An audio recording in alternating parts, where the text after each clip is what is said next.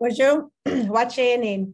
Welcome to Lakehead University's Treaty Recognition Week with keynote speaker, Dr. Aimée Craft, Living Indigenous Governance through Understanding and Implementing Treaty Relationships. We are happy that you are able to join us today. Denise Baxter, Indigenous, Makwadodum, Martin Falls, and Donjiba. My name is Denise Baxter, Vice Provost, Indigenous Initiatives at Lakehead University, and I will be your MC for the event today. Lakehead University respectfully acknowledges its campuses are located on the traditional lands of Fort William First Nation, signatory to the Robinson-Spitzer Treaty Area of 1850. And Lakehead Aurelia is located on the territory of Ojibwe, Odawa, and Potawatomi nations, collectively known as the Three Fires Confederacy. In Lakehead's commitment to social justice and social responsibility, we advance the Truth and Reconciliation calls to action and the University's Canada Principles on Indigenous Education. The Truth and Reconciliation Commission recommendation to build capacity for intercultural understanding, empathy, and mutual respect has become a guiding principle for the commitments Lakehead has made in both Northwestern Ontario and Simcoe County, and will continue to guide our efforts in the future. Before we begin, I would like to share an important notice of video recording of the Treaty Recognition Week events. Participants are reminded that this online event is being recorded, and we are doing this to preserve a record of the event in the university's archives and to publicize and promote Lakehead University. By attending, you are agreeing to be included in the recording and its public dissemination in any media now known or later developed anywhere in the world in perpetuity. And Dr. Craft has agreed to have today's event recorded. And so I will put the chat in the chat pod. It should be posted within 48 hours on our YouTube channel so that you can go back and watch it, which I know many people do because there's a lot of good information that we get, and it's nice to hear it more than once. Today, if you have any questions, we will have time at the end. You can please put them in the chat pod and Dr. Craft will respond to those at that time. It's now my pleasure to introduce our keynote speaker for today. Dr. Aimée Craft is an award-winning teacher and researcher, recognized internationally as a leader in the area of Indigenous laws, treaties, and water. She holds a university research chair, Nibi Minowa Aki. Oh, I should have read this longer. My Ojibwe is not very great. Let me say this. Inakoganiawin, Indigenous Governance in Relationship with Land and Water. An associate professor at the Faculty of Common Law, University of Ottawa, and an Indigenous Anishinaabe Métis lawyer from Treaty 1 territory in Manitoba. She is the former director of research at the National Inquiry into Missing and Murdered Indigenous Women and Girls, and the founding director of research at the National Center for Truth and Reconciliation. She practiced at the Public Interest Law Center for over a decade. In 2016, she was voted one of the top 25 most influential lawyers in Canada. And in 2021, she was awarded the prestigious Canadian Bar Association President's Award.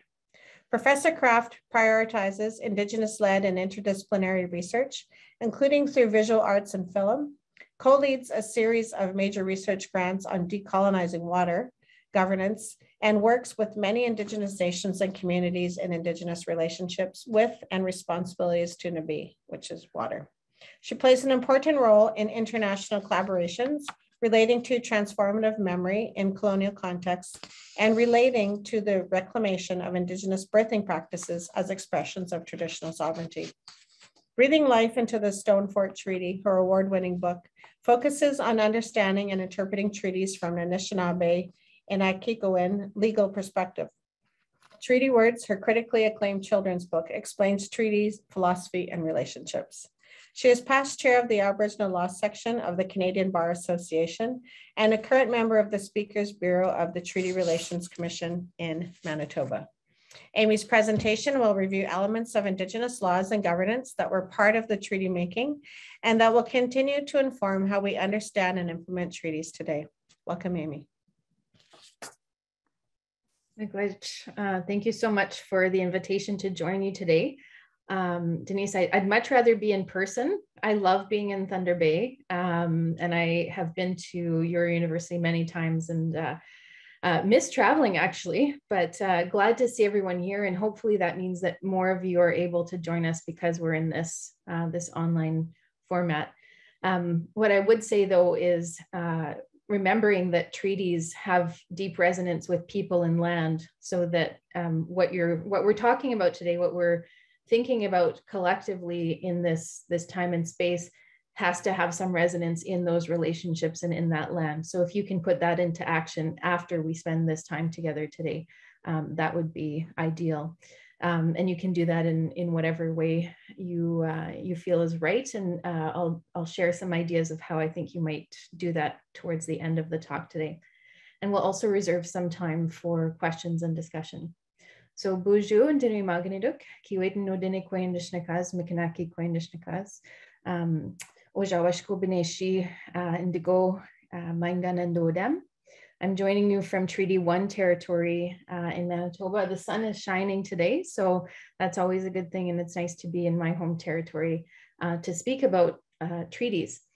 When I agreed to speak with you today, I knew this was going to be a busy week and there's so much going on, and I did want to do something for Treaty Recognition Week because I think it's so significant. I think that there are people, I thought I would just be talking to a small group from Lakehead. There are many of you, and I think that there are some of you that are even from different regions. And I'm hoping that a lot of this will resonate beyond geopolitical boundaries, beyond treaty territories, into understanding treaty relationships wherever it is that you are, whichever land that you're situated on.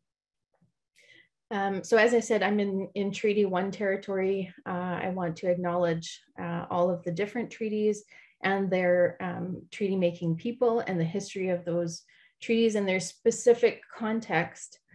I was really fortunate in my younger life and continuing today to sit with knowledge keepers in relation to treaties. And a lot of the work that I do starts from those foundations and the teachings and knowledge that I acquired in those spaces, and that I was given a responsibility to share. And one of the things that I was told, there's, I remember one specific space in which I was told that I had to share a story of treaty. And I'd always seen myself as a learner. And I think that that's a good thing. I think we're all continuously and always learning more about the treaty relationship. I work in Anishinaabe law and Canadian law. My discipline is law, but I do a lot of interdisciplinary work. And I remember thinking that lawyers originally, as I started my career, the lawyers had to have this objectivity and they couldn't be centered in relationships. And very quickly I was corrected in terms of bringing it back to, you are part of these relationships and you have to act like a treaty partner at all times. And I think that that was a really good teaching in terms of taking up responsibility as a treaty person in, despite sort of disciplinary lines that would be drawn. I want to acknowledge also that I've seen the names of a few of my Medewan sisters, so it's nice to see you and some of my colleagues. So thank you so much for joining us today and taking the time to engage deeply with treaty and the idea of governance and implementation. I looked back at the title and I thought, oh, that's a little bit dry. I could have probably made it a little bit more exciting, but I believe that it truly is, because this is the time that we're at collectively thinking about what the implications of treaties are and how we see them, how we understand them, and then how we mold them into the exercise of our relationships today. And that means the exercise of relationships with the lands, territories, waters that we collectively belong to. And I'm going to include settlers in belonging to land and territory. And that's one of the major distinctions that I want to draw for our purposes today, is that this idea of ownership of land is not an Anishinaabe idea. It's not a Cree idea. It's very much imported from a Western perspective. And part of the challenge of making treaties that are so at the time of making treaties that were so focused on land acquisition and land ownership is that we were talking very different languages. I wasn't there. They were talking very different languages at the time, talking about ownership and having a response from Anishinaabe and others saying, we don't own the land. But that didn't mean that that land was open to be owned by someone else. It actually meant that there was a distinct relationship, and it wasn't opening up space for ownership by someone else. It was a belonging to land. So when I said earlier, I wish you to go out after and think about those relationships. What is the land that you belong to? What are your sets of responsibilities that you have in relation to that territory? And think about the moments in time where treaties were made and what that would have looked like. Part of the work that I do and the approach that I take, the framework that I use, is thinking about Indigenous laws and legal orders as fundamental to treaty making. They were the law that was brought into the making of treaty. And part of the making of that treaty actually confirms that idea of belonging to land and territory. So as I mentioned, the objective of the Crown in making treaties very early on, peace and friendship in the East, sort of in the early days, but where you're situated in Northwestern Ontario on the Great Lakes, in the Robinson Huron and Robinson Superior areas, and in the Western numbered treaties, the objective is really land and resources acquisition.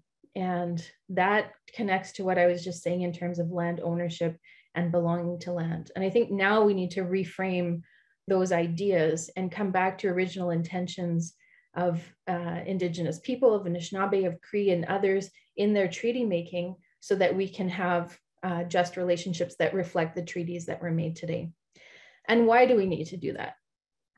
I was interviewed very early this morning on CBC, and what's the importance of treaties? Why do we have a treaty recognition week? And basically, I'm going to boil it down to one, what have been told is a harsh comment. But if we were to do away with treaties, let's say we were to invalidate them, and I've had this proposed to me, let's start over. Let's put aside those old treaties, those misunderstandings, let's start afresh. My response to that, and that of many others, I think, is well, first of all, it's not possible because these treaties engage with the Creator and they were done in ceremony. So that's a first response, but that's kind of centered on Indigenous values and perspectives. The more pragmatic response to it is treaties are the only thing that allows for legitimate settler presence in the territory. So without those treaties, there is no legitimate settler presence. And so my direct and maybe blunt, what I was told was harsh response, is where are settlers going to live while we're renegotiating these treaties that allowed for presence and in the territory and sharing of the land? And that quickly gets us back to a position of equality, and it might not be equality, but a position where Indigenous people are have a serious stake to play in how the treaty relationship is going to be moving forward. And I think that's really important to remember, is that treaties are, the substantiation of this presence within territory. And we need to take that seriously and to develop those relationships and think about what relationships of sharing actually mean. And that has pretty significant implications for governance of lands, territories, and waters, but also in relation to citizenship and education and health, right? All of those things come into this, this treaty umbrella, if you wish, and it informs, how we need to rethink those relationships. And I want to premise this in saying, like, a lot of my work is taking direction from the TRC's calls to action, the TRC's definition of reconciliation. I think those things hold a lot of promise, and a very critical eye to how Canadian law has misinterpreted and misapplied the treaties. So, a lot of people blend two ideas, interpretation and implementation. And I'd like to suggest that we need to think about those two things differently. Treaty interpretation is one thing, how we interpret and understand them, and how we implement them is a very significant other event in post-treaty governance. And in all of that, I think we also need to remember that how treaties were made included both procedural and substantive elements. So when treaties were made, there were significant parts of procedural law, Indigenous laws and legal orders that help make those treaties, and then provide the substance for the types of agreements that would be made. So if we look back to, for example, the negotiations of Treaty 1, which is the work that I did in the book that I published, Breathing Life into the Stone Fort Treaty. This is based on knowledge that was from the archives, from elders that I worked with, some understanding of Anishinaabe law, and bringing these things together to get a sense of how treaty could be understood differently than just a written text. Why do we want to go beyond a written text? Well, the written text is basically a set of instructions that was given to treaty commissioners from Ottawa and transported on a train to Treaty 1 territory after the Anishinaabe asked for treaty to be made, asked the Lieutenant Governor for a treaty. That actually surprises people to know that Anishinaabe asked for treaty, but they knew that there was pressure within the territory for land and resources. So this set of instructions that travels, on a train from Ottawa ends up being the document that's signed. But that's why we talk about treaty making rather than treaty signing, because there's 9 days of negotiations of Treaty 1 that actually inform what the agreement is, rather than the piece of paper that made its way on that train ride. What's interesting too is there's a specific context for each treaty negotiation. And if you look at the numbered treaties, they look very similar in their written form. The negotiations were very different from one another. And so to think that the written text gives us a sense of what the treaty is a false idea, and one that has been interpreted in a way that privileges the Crown understanding. But if we take a step back from that and look at the specific context of negotiation, how Indigenous laws informed the treaty negotiations, the process that was followed, the procedural law. In Treaty 1 negotiations, we actually have the representatives of the Anishinaabe as saying, we have to wait for the others. We can't speak for them. They have the jurisdictional authority over their own people and their own territory. We can't interfere with that. So this concept of non-interference is very clear from the start. And the idea that certain people belong to certain territories. So although they say we don't own the land, we belong to the land, there's still kind of this jurisdictional authority that's affirmed right at the start of treaty negotiations in Treaty 1. So they say we have to wait. Plus, you also have to do gifting and feasting. You have to follow our protocols of how we enter into a relationship of kinship together. And so that becomes an important procedural element of how each of the treaties are negotiated, as well as the pipe and tobacco being offered as being integral to how both the treaty parties come together, but also the discussions and considerations that are taking place within the camps with the people on the land. In Treaty 1, there's a camp of 1,000 people outside the fort during the treaty negotiations. In Treaty 3, it took multiple years to negotiate. And the idea was we need to go back into our families, into our communities, into our territories and talk to the people. We don't have the authority to enter into this relationship without them. So non-interference and the idea of jurisdictional authority within certain territories are present right at the start. The idea that there's a sacred relationship being developed, one of kinship, those are things that are put forward very clearly in most of the treaty negotiations throughout Turtle Island. And when we think to the normative implications of that, so what we might refer to as substantive legal principles, we draw out that kinship as bringing equality, love, kindness, and caring in the relationship to the mother, the queen, in the Robinson treaties and in the numbered treaties. And thinking about that deep equality amongst all of the queen's children, which is an affirmation that's made by treaty commissioners in the negotiations. What's interesting in Treaty 1, for example, Treaty 1 negotiations, is that the commissioners ask the representatives or chiefs from the different groups within the Treaty 1 territory to map out the territories that they would like to keep, with the idea of reserves being in mind. What they end up drawing out is 2/3 of the province of Manitoba at the time. And what's interesting is the commissioners kind of reject that idea, but they never come back to it. One of the commissioners actually says, well, if that's the case, if you're going to have most of the territory, I'd rather be one of you than the settlers or the crown. And that never actually gets resolved anywhere on the written record or on the oral history record.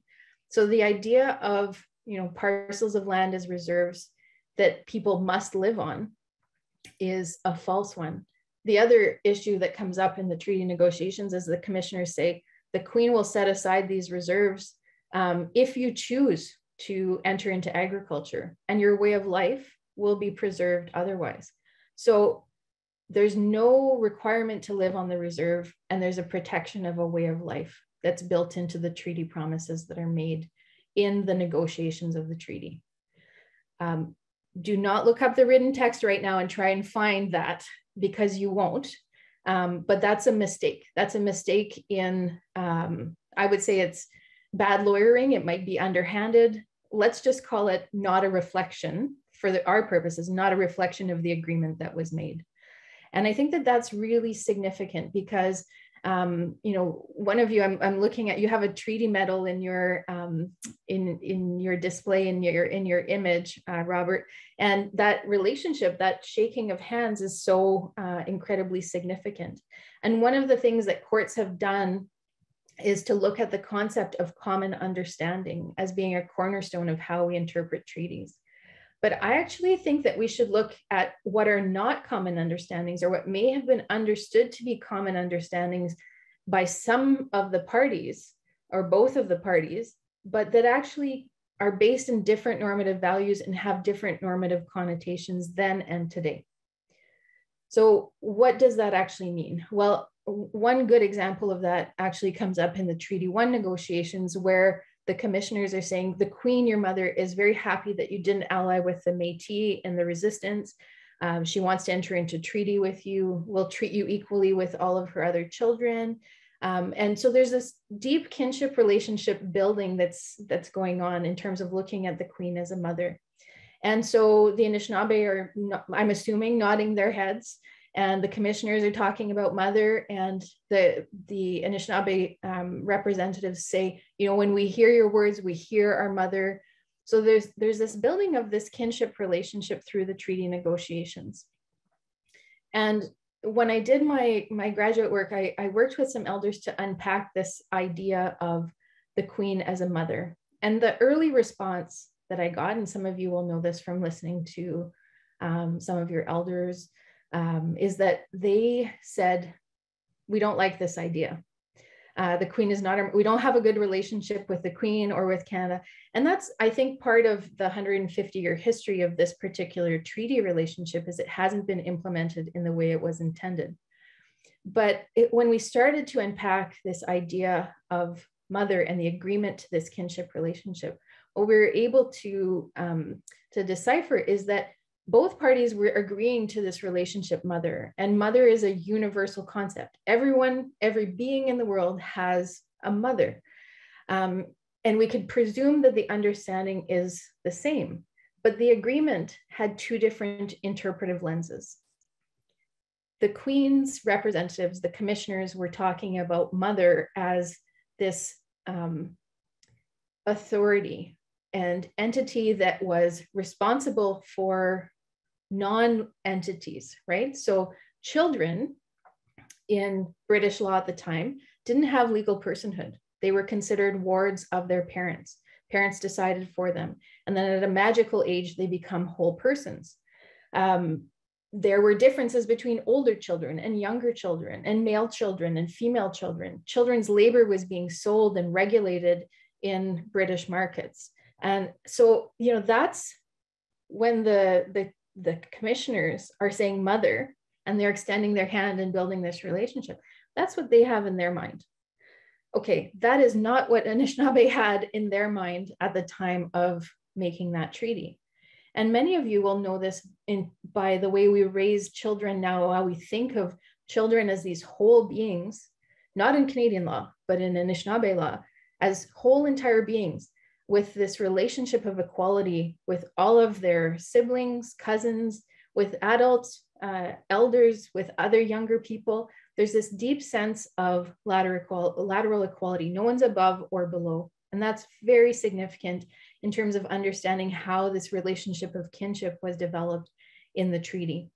So we have this agreement, mother, but the Anishinaabe perspective is one of equality, but that the mother herself is going to ensure the well-being of her child and foster their independence. So there's not just equality, there's actually a role for the mother in making sure that the child has everything that they need and making sure that they will be autonomous and helping them, not just making sure they will be, helping them to realize their autonomy.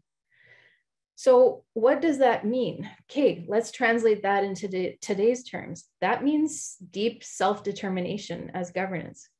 Entrance into the Stone Fort in Treaty 1 and other treaty negotiations saying, can't interfere with others. We recognize their authority. When there's dark clouds over our negotiations, this is language that's used, like imprisoning our people. They must be released before we can enter into this relationship. We're going to follow our protocols of feasting and gifting to make this relationship true. We're going to use our ceremonies as part of negotiating those relationships. Those 1,000 people in camp, those were discussions and ceremonies that were taking place on the Anishinaabe side of those negotiations. So that, import that into today, that's preserving self-determination and jurisdiction over lands, territories, citizenship, people, and affirming that relationship of autonomy and ensuring that autonomy going forward. So I think that those are really important things to remember. And it wasn't as though that was a big surprise in the Treaty 1 negotiations in this sense. One of the reporters for the Treaty Commission Party, Molyneux St. John, actually said, we left the treaty negotiation, the Anishinaabe thinking one thing, the commissioners thinking another. So that says right from the start that there's a difference in understanding. Treaty 1 had to be renegotiated a few years later. The annuity was increased. There were outside promises that had been written out, but never actually added to the treaty document. And then, in my view, there's this whole other body of promises that were made that are the intention of the treaty that never have made their way into the interpretation and implementation of the treaty. Okay, 150 years, in some cases 150 years plus, what do we do about that today? Courts have tended to, now I'm going to shift to like the problems with interpretation, but I won't spend too much time on that because I think that that's a problem that lawyers and legal thinkers like me have to deal with. I think it's important for everyone to be aware of them. Courts have often restricted and narrowly interpreted and looked at very textual approaches, but there have been some openings in the case law to look at treaties as, solemn promises that are to be interpreted where there's ambiguity in favor of Indigenous people. And all of these principles have kind of, I think, been directed to a more honest treaty interpretation and implementation. Somehow the results, though, at the end often look like a backward slide in terms of actually understanding the depth of treaty.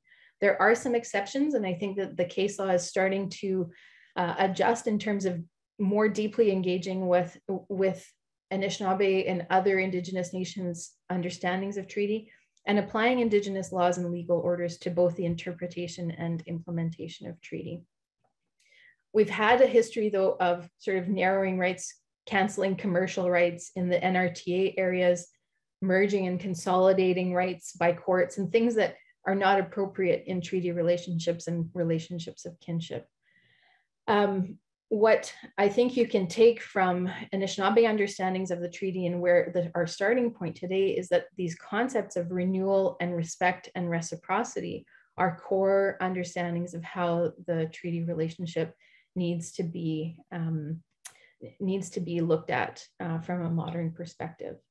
I think there's things that have muddled that, and that's the continued very greedy objective of land and resource acquisition and profit from resources. And that's something that we need to deal with in our contemporary implementation of treaty understandings. In a lot of cases, there has been a real push towards consultation and accommodation as the duty of the Crown in law to try and minimize impacts on treaty and Aboriginal rights. And that's kind of taken a very procedural bent to it. And in some cases, we've actually really created this technocratic or administrative burden around treaty recognition. What is the micro-focused right at play? And what is the micro-focused activity? And is the activity going to impact the right in a way that's so significant that it needs to be accommodated or that it would constitute an infringement? And to me, those are not words of relationship. They're absolutely not a reflection of what was agreed to in the making of treaty and the building of the relationship that was to share land, be in relationship, practice concepts of renewal, respect, and reciprocity. And I can say that those are the core concepts because we modeled treaty making on the relationships that we saw all around us in the natural environment. If you look at, and I would encourage you to take this seriously, go out and be on the land and you'll see that renewal and that respect and that reciprocity modeled in all of the relationships in the territory. Take humans out of the equation while you're doing that though, because humans are not necessarily very good at that. But we are shown that on a regular basis and given direction to model that. And that's how we made treaties. This little book, it's called Treaty Words. It's a work of, it's a fiction. It's for children, but I think it's for adults too. And it talks about treaty making theory, but how we drew our concepts of treaty making and making good relationships from our natural world that surrounds us, from all of creation. And so the book itself is meant to be read together with children and adults and read, many times. And the character, my hope is that she's, people will see a feisty young lady who's learning from her mushum, but also be able to see themselves in that character. And for that reason, she doesn't have a name. And I hope that people will, like I said, see themselves and take that learning opportunity. I think I've been very critical of the law. I do have some hope, and I think there are a few cases right now that many of us are watching. We're hoping that the Crown will honor decisions that have been made by the courts to respect Indigenous understandings. For example, in the Robinson Huron Annuities case, there's a case out of British Columbia called Yehi in the Blueberry River First Nation has been able to get the court to recognize that instead of those micro rights and sort of micro projects, that if we're thinking about treaties as relationships, we need to look at a treaty right to a way of life, what it is that we talked about in our negotiations, preserving a way of life, and how outside activities are going to impact that as a whole. So cumulative effects over time, all of those activities.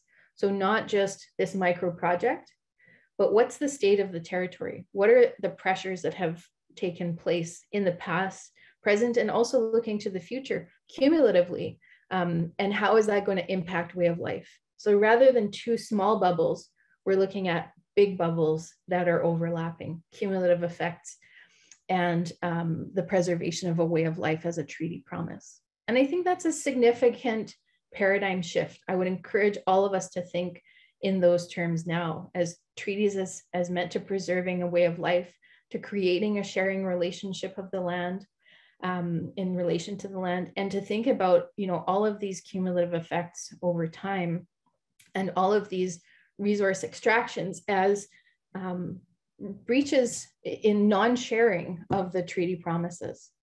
So right now, that's the state that we're at. We have a sharing promise, but nothing is being shared, and that needs to be corrected.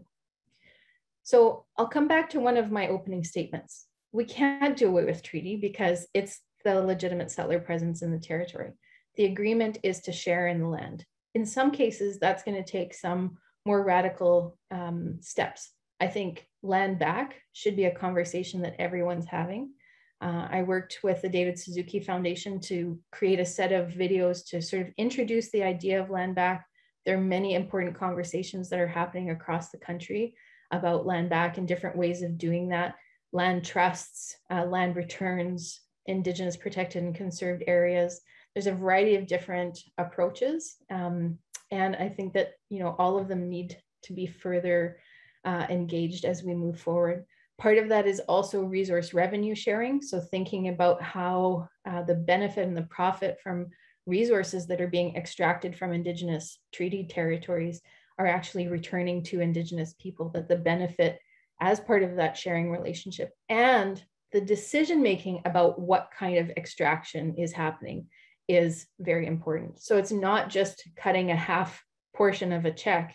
It's actually about the decision-making that takes place about what kinds of practices that takes into account that cumulative and long-term effect.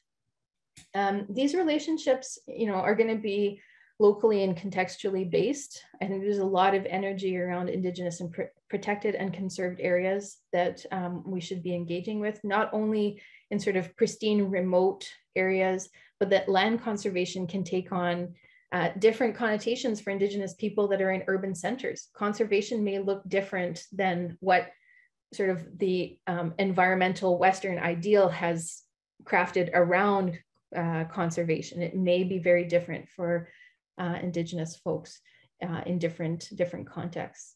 So in all of that, there's a land back component, but there's a governance back component. And when I mentioned earlier that treaties are very robust relationships built around lands and waters and education and health, this has ramifications for how we govern lands and waters, education, but child welfare and languages and all of those things that are part of being who we are, but exercising a way of life as well. I want to, we have a few minutes left, and then I'd like to turn to some questions, and I haven't been monitoring the chat, so I'll rely on Denise to help with identifying some of the questions.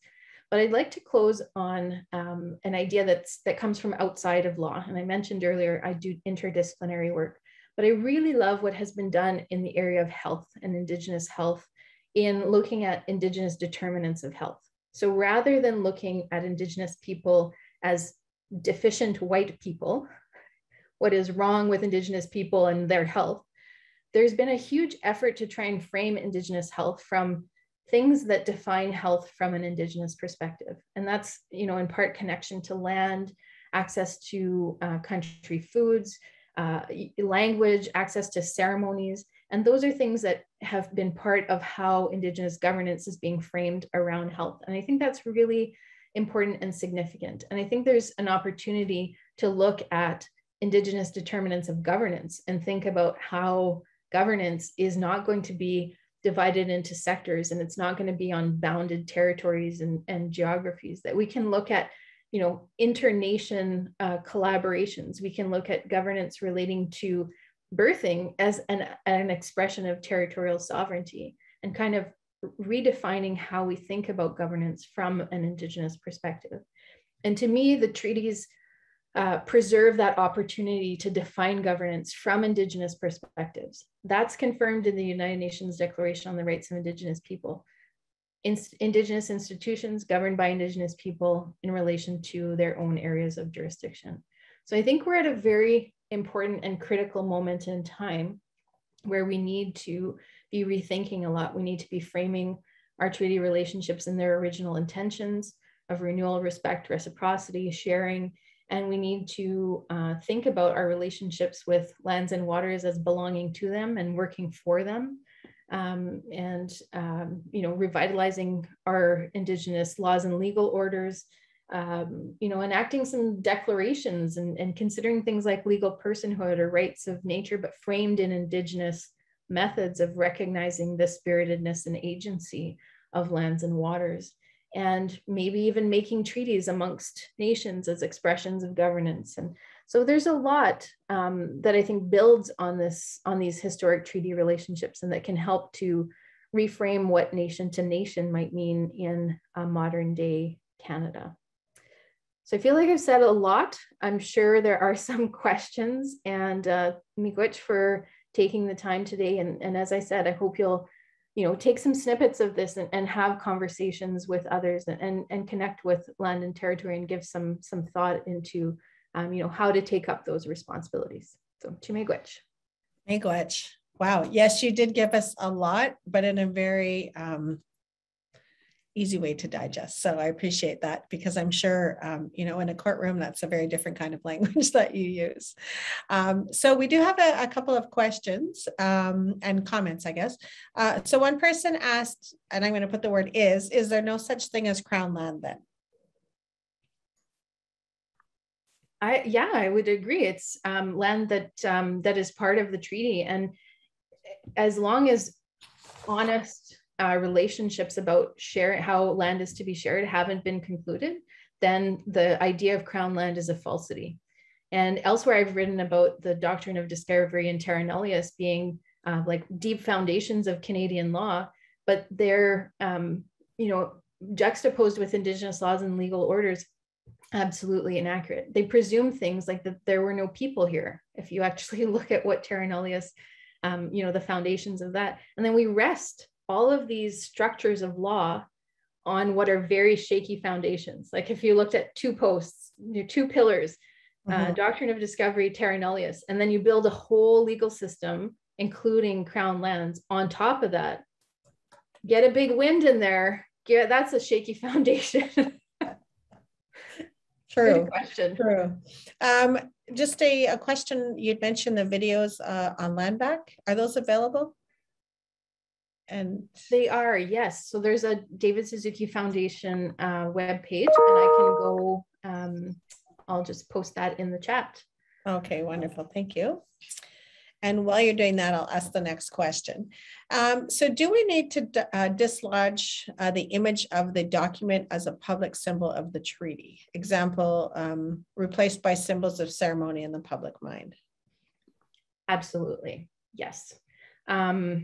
So I think there have been really important efforts at that, and I'm going to point to something that's been done at the Manitoba Museum. So they have a whole exhibit relating to treaties, and they have treaty pipes and medals and recordings of oral history, correspondence, all of the things that wrap around the treaty relationship. The written document, like I said, is just really an import from one perspective, and it's a set of instructions from Ottawa prior to the negotiations. So we need to think about visible imagery around treaty relationships, and also thinking of the record, the actual record, the contemporaneous record of treaty making as something very different, and pull out elements of that. So I would strongly encourage you to think about and look into, for those of you who are interested, at the example from the Manitoba Museum, but also think of own representations in individual and community contexts of what that treaty relationship means. And I'm a big fan of art as a way to represent complex ideas. And I'll also share in the chat in just a second the Nibé Declaration of Treaty 3. Actually, I might be able to just pull it up on the screen. And what we did in working, I worked with Grand Council Treaty 3 and the Women's Council.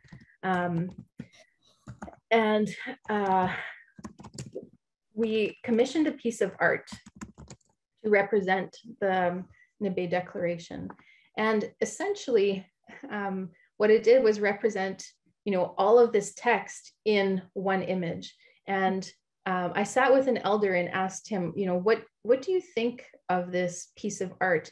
And he spent, I would say, it was probably close to an hour with me explaining what the piece of art meant, and how the granddaughter of this very important storyteller within the Treaty 3 region, here you can see it. This is, and he spent, this hour explaining to me every single part of this, and how it was representation of Anishinaabe law, and all of these different intertwining relationships that are connected to Nibé. And so to me, this would be more, this is a contemporary Anishinaabe way of representing that relationship. there are also, you know, some scrolls and different things that exist in different treaty contexts that also represent those relationships. But I think that there are modern articulations that, for example, this elder who's not necessarily an artist, who wasn't asked to interpret this, was able to tell me this whole story of this relationship with Nebe by looking at this one image. Wonderful. We have Elder Gene Gizik with us, who did our opening on Monday, and he actually would like to ask a question live. So I've asked him to unmute. Elder Gene? Yeah, good morning. Thanks very much, or good afternoon. Very interesting topic. What I want to say is I'm a direct descendant of the Robinson Superior Treaty, all right? And what's happening is there's some renegotiations happening with the treaty in terms of land claims. And the indigenous people directly linked to that treaty are not involved in that. So under the Indian Act chief, trying to, you know, eradicate this issue of land and money, you know, and we disagree with it. You know, we have to establish that the initial treaty signing, we don't want the province involved in it. You know, the province has to okay, you know, if we're going to settle any agreement. And we're overruled by majority of new members in the treaty, in the reservation. And that's a problem with that. So as an indigenous Aboriginal rights and title, do we have an avenue we could eradicate this problem? You know, do we have to turn into violence and protests, you know, that kind of stuff? You know, we're recognized as you know, Indigenous rights in United Nations, and PRC wants to ratify these agreements. So we want our elders, direct descendants of that treaty, involved, and they're excluded. You know, so I know in law that the Indian Act, you know, will be the ruling power of that agreements, not the people, you know, not the people that reside here. I'm sure all First Nations feel the same way. You know, I just want to say that you're a lawyer, and I know you look at the Canadian law and constitutional law. You know, I just remind you, you know, the taxing of First Nations in my community, we're against it. And if you read the Nalgesic versus the Queen, you know, there were principles in there that when I have an issue, you know, if I establish a tie, everything should go back to my treaty rights, you know, that kind of thing. I know it's a big, long question, but give me a big, long answer. I appreciate the question. I can also really sympathize with a lot of the tensions that have been created by being in Westernized worlds, and including the imposition of a lot of concepts through Canadian law that shouldn't apply. Like in the Western Canada, the Natural Resources Transfer Agreement was imposed. The Indian Act is imposed. Those are things that never agree. The provincial crown for you is like an imposed idea. And there's a lot that Canadian law has done that rests on those shaky foundations I was talking about, right? And I think one of the important things is having these discussions at the community and nation level about not only what we're going to do, but how we're going to do it. And like I was saying earlier, those principles of procedural law, like non-interference, not speaking on behalf of others, are really important to remember today in how we design our processes for how we decide really important questions, like, for example, renegotiations of elements of the treaty. And so I think that that's, you know, essential when we think or when we act in ways that are meant to honor treaty relationships. And I want to make one note, you said, you know, treaty rights. And I think that it's important to remember that treaty rights is a concept that comes from, and it's confirmed in the Constitution of Canada, that there's a right in relation to treaty. But if you think about the treaty as a relationship and a continuation of a way of life, and the interference from the outside of that, the right is just kind of the legal mechanism that protects that continued way of life. But the way of life is what you're trying to protect. It's not a right. It's not a created right. Those are legal fictions, right? But you want to protect way of life. And talking that way and using that language, I think, is so powerful and significant. It can change some of the paradigms that we're working in. You know, that's easy for me to say because I'm an academic, right? When you're boots on the ground, there's a lot of really challenging atmospheres and, you know, situations that you're going to be in, and really tense ones too. And you know, I wish I could give you an answer that had a ready baked solution, but I'm guessing you would have hired me already 20 years ago if I had the perfect answer. And I don't think any of us do, quite frankly. You know, it requires us sitting together and being in spaces of humility and working out the stuff internally within communities and nations, which is hard work. And it's even harder with all of the colonial burden that's imposed from the outside. So hopefully some of those things, you know, are helpful thoughts. You know, reminding people of the original treaty relationship and what the treaty was meant to preserve as a way of life, I think, is an important role for people like you. So miigwech for that work. Thank you so much. Just to switch gears a bit, how can I better learn the context of treaty of the land that I am living on? So wherever in the world, in Canada, that might be. How might one go about that?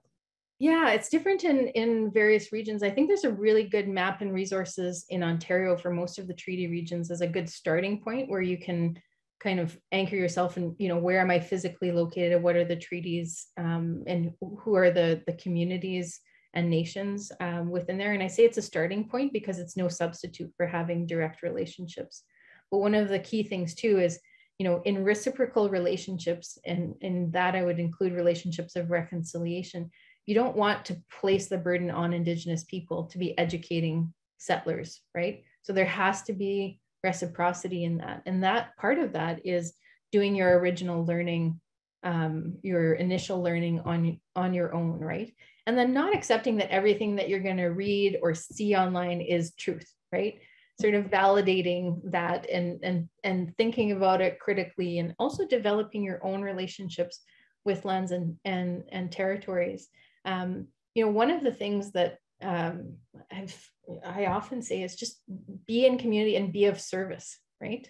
Be of service. So find ways to engage with the community in ways that they want to engage, not sort of what you feel like you want to do, but sometimes stuff that you don't want to do, right? And that's really important. And being there to listen and actively just listening. So there are opportunities to be engaged as a learner. And that's a really important role. Every single one of us has to be a learner in various spaces, and we never stop doing that, right? So, you know, our elder has reminded us, you know, that we all have this responsibility to continue to think about what you know, what we import from the past into things that we do today, and the significant responsibility with that, and understanding also how that has been affected by external forces. Okay, you gave us a lot. That's great, because there's a lot of work to do, I would agree. We just have time maybe for one question, and there are three, so I'm just going to go to the final one about land back. Or the transfer or return of urban property specifically to Indigenous people through the TLE process It is often to existing First Nations for economic reasons. What are your thoughts on how this relates or impacts land access for non-status Anishinaabe people who lack a federally recognized land base? Oh, that's a big question. And I think that we have a lot of work to do in trying to understand places for non-status people within communities. I was looking at stats the other day, and I don't have a head for numbers, so I don't remember the numbers, but I remember they were shocking in terms of how many children within First Nations communities are non-status now, and how that's a trend that's going to continue. And that's it's an explicit result of assimilation policies by the federal government. So that's a continuation of those policies into a modern era. And thinking about, what do we want our family and community relationships to look like? I think that there's an opportunity to, have reciprocity in relationships that are built between communities that, First Nations that represent people with status and urban populations that may be non-status, in having collaborations around common spaces in urban centers. And those are big conversations that have to take place in very safe environments, and those where we recognize each other as relatives in and that's, wow, it is a very difficult subject to tackle. And I had heard there was one community in Northeastern Ontario where there's no longer any status Indians in the community through this, 2 generations. The 2-generation cutoff in the Indian Act. Yeah. Yeah, absolutely. And that was the original plan, and it's still in place, even though there have been modifications to the Indian Act. It still hasn't tackled that core. I was having a conversation with a friend yesterday, and we were talking about the absurdity still of how the Indian Act can set aside certain people from having status and create Indians a super Indian status for other people because of how the Indian Act is structured, and it just doesn't make sense. And taking governance back around citizenship and identity is a critical thing that I think all nations will have to engage in some way in the next 20 years. Well, thank you. This has been a pleasure. We have covered a lot of ground in a really short period of time. There are a few other comments there in the chat, so I'll encourage you to have a look at those. I would like to thank everybody who joined us today to come and spend an hour learning with Dr. Craft, and we really, again, are deeply appreciative of the time that you've taken out of your very busy life to come and spend time with us and all of the guests who've joined us today at Lakehead. We do hope to see you again in person. And as travel opens up over time, I know we have a wonderful law school here, and I'm sure some of the students are on right now. But having an opportunity to talk with active lawyers and activists and academics in those spaces, I think is really a amazing thing when you're a student. So I look forward to hosting you again in person. For everyone who is on with us today, we hope you will continue to participate in all of our upcoming events over the next 2 days. If you would like to join us tomorrow, we have Chief Dan Sawyers, Mike Ristool, Christopher Albanetti, and moderator Tennille Brown. We'll come together as a panel to discuss the Robinson here on 1850 annuities case, which we just dipped our toe in today. All upcoming events can be found on the Lakehead events calendar. So we wish you well, and walk softly. Miigwech.